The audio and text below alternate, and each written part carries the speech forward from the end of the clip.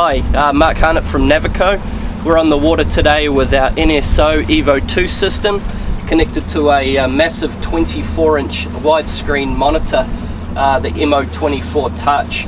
So this is a true multi-function system. We've got sonar, side scan sonar, down scan sonar, radar, chart, AIS and entertainment all coming into the one display. And with 24 inches, it gives you really clear picture of everything at the same time in a split screen mode. So don't have to change screen views much. You can just touch the particular screen that you're working with and change all of the settings at a key press. If you want to, you can use the OP40 controller if the water's getting a little bit rougher. It's hard to use the touch. We've got our touch sensible technology, so we can just come down here and use this controller to control all of those functions again, very simply.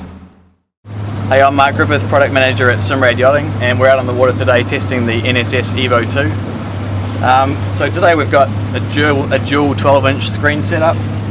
We've got two mounted side by side, and typical installation you'll have a chart set up on one display and sonar on the other screen. Makes it flexible. You can quickly manipulate your chart while still viewing your sonar simultaneously. This is our work boat, so we've also got a 9-inch display set up on the top, and in this case it's running our structure scan, viewing out the left and right hand side of the boat. All the modules can be networked together. They all connect over Ethernet, and all our sizes will integrate nicely together. So we're doing, on the NSO EVO2, we're doing a 7-inch screen, which is smaller than this one. This is our 9, these are our 12s, and we're doing a larger 16-inch display as well. So on this boat, we've got quite a few additional network performance modules. We've got our 4G radar, which you can bring up and directly access from the home screen. We've got our BSM2 deep water chirp sounder, which you can see running on this display. Our structure scan transducer running up on the 9-inch screen.